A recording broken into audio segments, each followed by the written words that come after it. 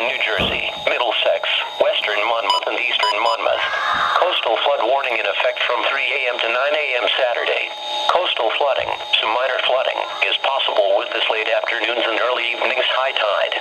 Moderate flooding is expected during Saturday's early morning high tide.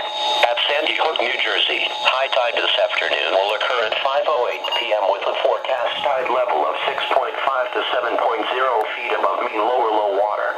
High tide will then occur at 5:34 a.m. Saturday with a forecast tide level of 7.5 to 8.0 feet above mean lower low water. At Seaside Heights, New Jersey, high tide this afternoon will occur at 4:38 p.m. with a forecast tide level of 6.0 to 6.5 feet above mean lower low water.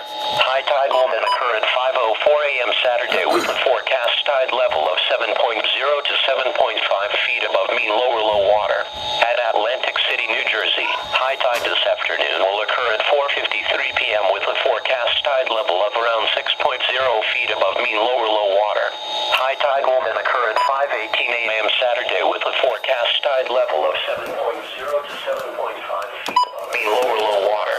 At Cape May, New Jersey on the ocean front, high tide this afternoon will occur at 5:27 p.m. with a forecast tide level of 6.0 to 6.5 feet above mean lower low water.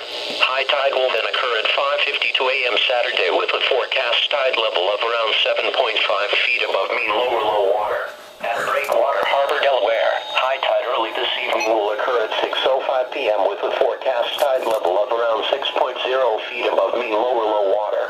High tide will then occur at 6:34 a.m. Saturday with a forecast tide level of around 7.0 feet above mean lower low water.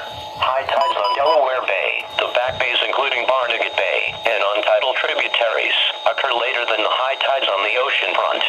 Seas 7 to 12 feet on the ocean and 2 to 6 feet on Delaware Bay. Impacts: expect road closures during the times of high tide. Some property damage to vulnerable structures due to continued compromised beaches is possible.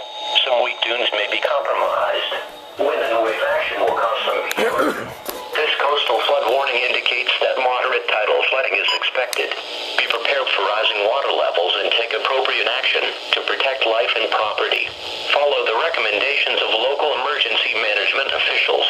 Do not drive your vehicle through flood waters. The water may be deeper than you think. You will be putting yourself in danger, and your vehicle may be damaged, leading to costly repairs. For a list of the impact of different tide heights in your county, please go to www.erh.noaa.gov/fi/tides.html in lowercase. For the